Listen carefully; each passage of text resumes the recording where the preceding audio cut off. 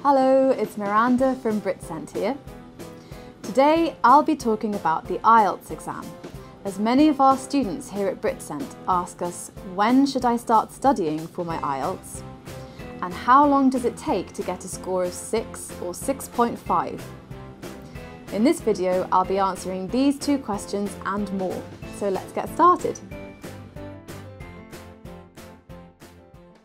When should I start studying for my IELTS exam? The IELTS exams are required for a few different reasons, but a lot of the time, students take them so they can meet an offer from a UK university.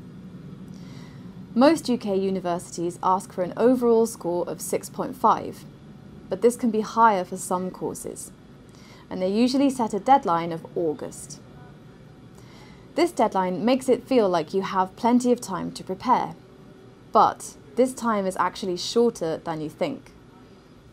I've taught IELTS to many students who start off with a band score of around 5 or 5.5. On average, if these students study for around 5 to 6 hours a day, it will take them about 3 months to raise their band score by around 0.5 to 1. Of course, everyone's different, and some students will be able to improve their score more quickly than this. But why take that chance? So my advice here is, if you need to raise your band score by 1, then you should leave yourself around 4 to 5 months to prepare. If you get your desired score sooner than this, then great! You can prepare for university life by studying how to write academic essays or how to participate in tutorial discussions. But generally, for most students, getting your desired score takes a significant amount of time and effort. Not sure why it takes so long? Let me explain.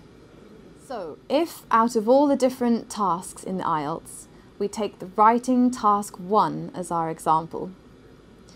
In writing task 1, you will have to describe and interpret different types of data representation. These different types are line graphs, bar charts, tables, pie charts, processes, life cycles, and 2 different types of maps. In order to feel fully prepared for each type of data representation, you'll need to practice each type at least twice. So in total, that's 16 different pieces of writing, and it's not enough just to look at model answers. You need to give yourself enough time to write your own answers and receive feedback from your teacher so you can find out where you went wrong, as well as learning new vocabulary and phrases. Even if you did 4 pieces of writing a week, and that's a lot, it would still take a month, and that's just for writing task 1. At the same time, you also need to feel confident writing your task 2 essay. Do you feel confident enough after writing 5 essays? What about 10 essays? Or 20? On top of that, you also need to work on your listening, reading and speaking skills, and improve your vocabulary and grammar. You also need to be able to work well under pressure, since it's a timed exam.